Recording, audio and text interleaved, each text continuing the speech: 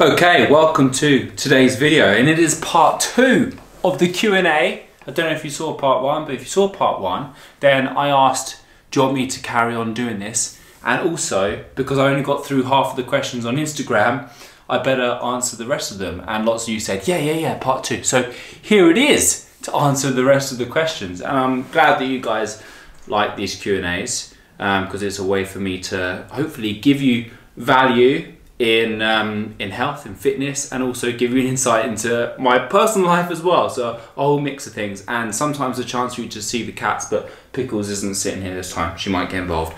So let's carry on with the Q&A from where we left off. Straight in there with a fitness one. How often do you need to exercise your abs? Well, it depends what your goals are for your abs, but your core, your abdominals is just such an important, integral part of you being fit, you being strong, you being functional. Is more than just seeing six-pack abs. In fact, I know a lot of people that have great abs but really bad core. It's mostly me. In the past, when I've had really good abs, I've also been known to have a really shit core and had sore lower back and stuff like that. So having good abs doesn't always mean that you have a strong core. So I recommend training them almost daily. And sometimes abs training isn't crunches and crunches and crunches. It's utilizing your core in compound exercises like squats, deadlifts, presses and things like that.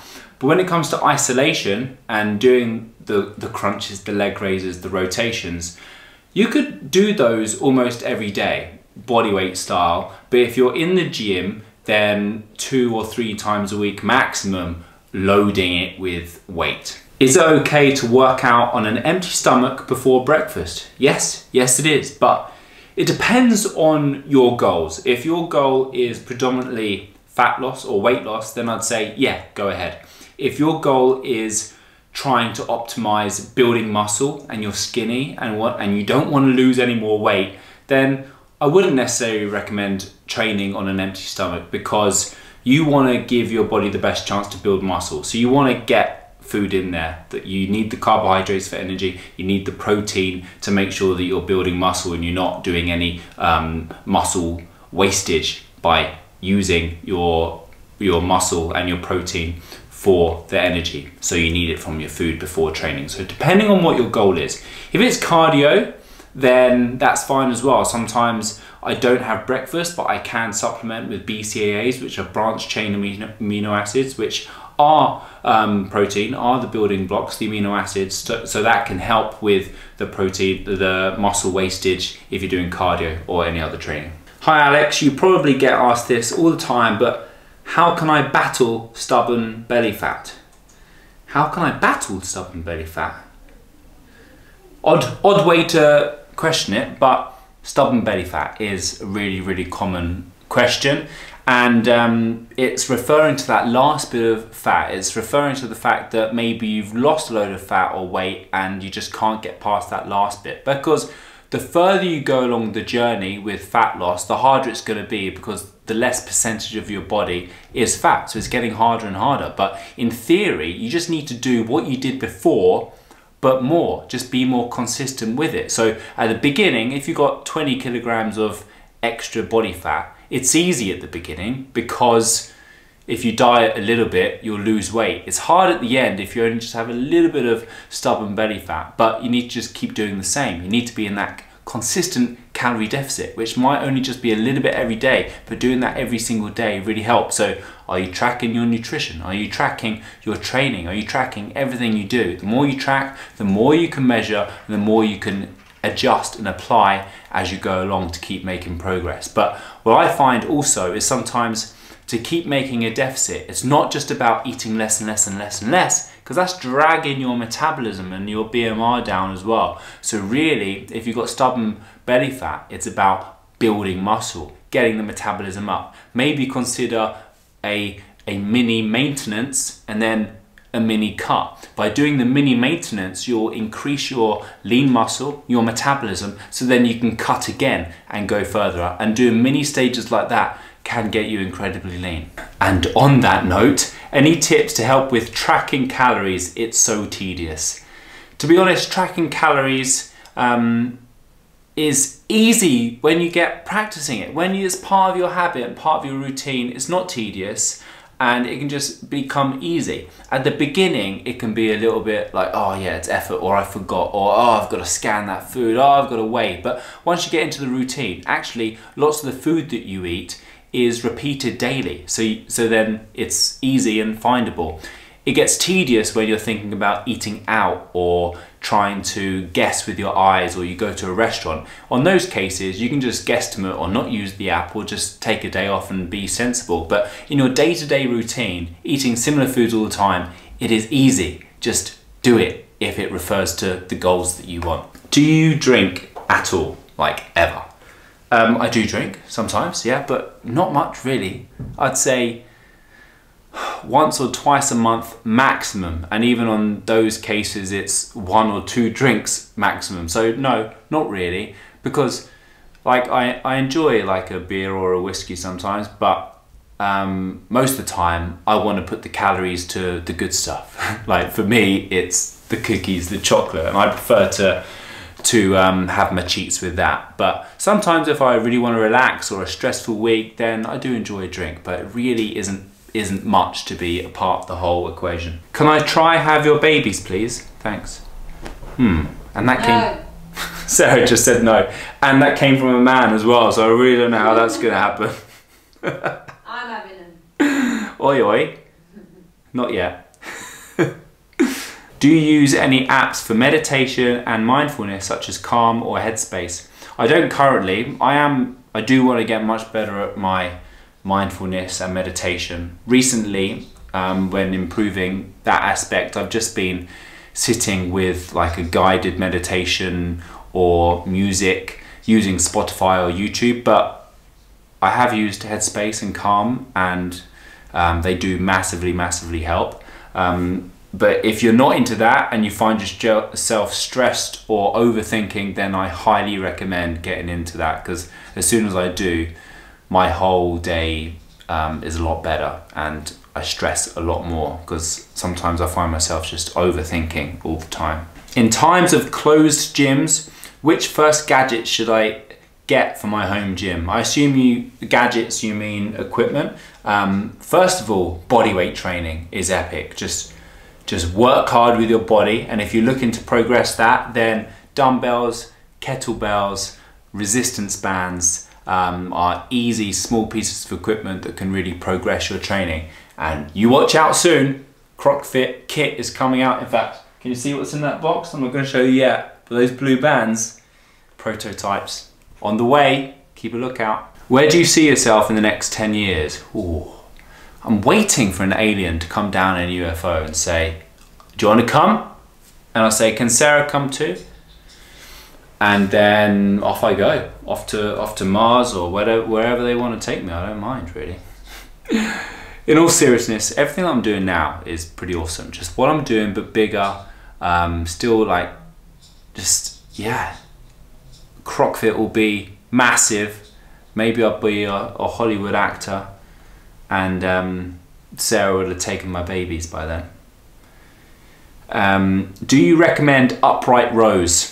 Upright rows, I do recommend if you have healthy shoulders. If you've got bad shoulders or sore shoulders, going into this position not very good for a barbell, because you're restricted in that movement. But if you're using cables or resistance bands, you have the flexibility of your body moving, your shoulders moving in the comfortable position that it wants to go in, so then I do recommend them. So if you have healthy shoulders, yes. If you've got painful shoulders, no. Do you follow any diet like keto or fasting? And how much do you think genes matter? I definitely think genes matter, whether they're Levi's or H&M. Oh, like as in genetics. Oh, okay. Yeah, they definitely matter. But I always like to coach people and make people think that we all give ourselves our own limits. So if you realize you're unlimited, and our whole goal is to see what we can truly achieve in our lives, physically, but also in our life in every aspect. And that's what keeps me so motivated in my trainings. I never think I've reached my limit, my genetic limit. So every day I'm just trying to push myself to see what I can achieve.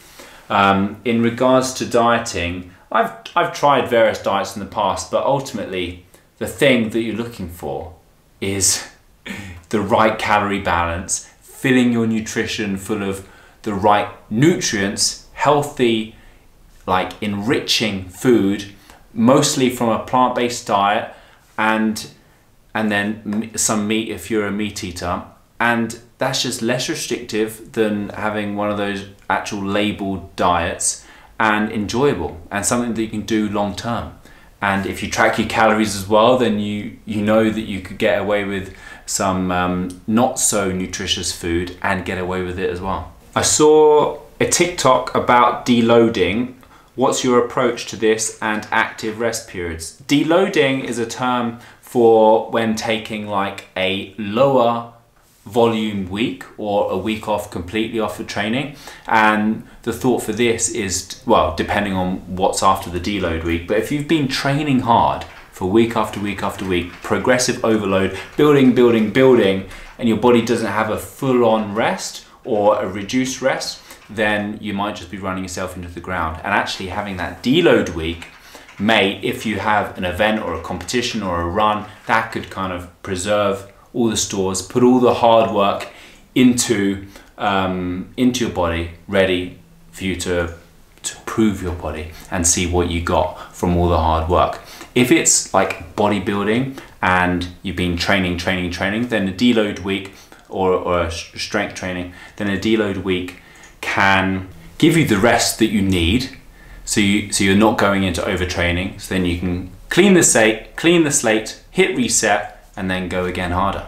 What do you do when you're craving sugar? If you do, I do crave sugar, but I know exactly what's happening when I'm craving sugar, and that's usually what I do when I'm craving sugar. I'm like, I'm not just craving sugar because I want sugar. There must be some other reasons why, and it's always a list of these things. Either my sleep's been rubbish, like low sleep, high stress, or my motivation is low because I've been eating crap anyway or haven't been training.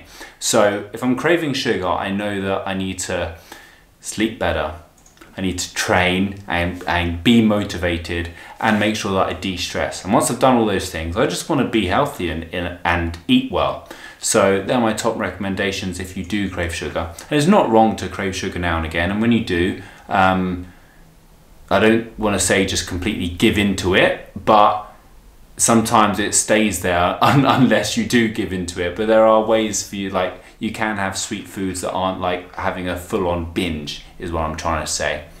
I can't gain muscles easily, I'm very thin, what shall I do? Yeah, some people have it hard to build muscle, hard gainers, but you definitely can. You just got to put in the appropriate work. So you've got to lift weights, ideally. You can do home resistance training if you're a beginner and still build muscle, but ideally lift weights, follow a program that hits all your muscle groups. Don't skip leg day, because if you do squats and deadlifts, you're going to build the legs, which are the biggest muscles in the body, going to help build the whole across the whole of your body. And of course, nutrition. Most hard gainers just aren't on top of their nutrition and their protein. If you hit that minimum protein target of 1 gram per pound of body weight, whilst also hitting a consistent calorie surplus, then there's no way that you're not gonna gain weight. Most people that struggle to gain weight aren't nailing their nutrition and are just severely under eating for their metabolism. Morning routine video.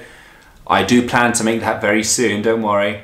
What's the benefits from red light therapy? Yeah, some of you on Instagram have been seeing me post about my red light therapy, been using it for a while. I don't know the perfect ins and outs of how red light therapy works, but I'm using it to help with my recovery. And basically, the red light wave into the body helps those cells work at their optimal level. So if you're looking to recover, looking to have good quality skin, lots of these kind of benefits, then red light therapy is the way. So I'm using that, and I'll keep you updated and make an Instagram video soon.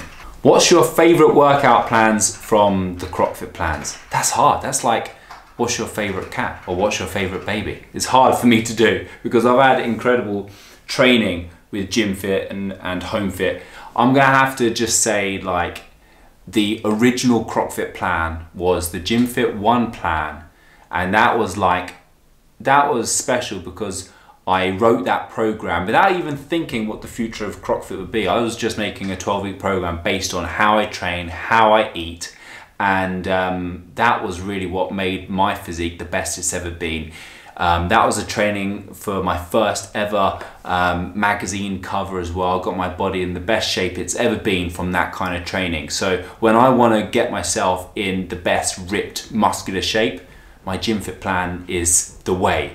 And I'm looking forward to hopefully hitting that again now that gyms are open, and hopefully stay open. So that will probably what I'll be going to next. So I'm going to round it off there. That's pretty much all the questions done. If you are looking to transform your body, work on your health, your fitness, drop body fat, build muscle, learn lots of the things that we've been speaking about here, have my one-to-one support on email and DM, then make sure that you download the Crockford app and check out the Home Fit, Gym Fit and She Fit training programs, and I'll be happy to help you. So that was part 2 of the Q&A. Maybe I'll do once a month, something like this would be good. But until next time, I'll probably see you in another workout. Bye-bye.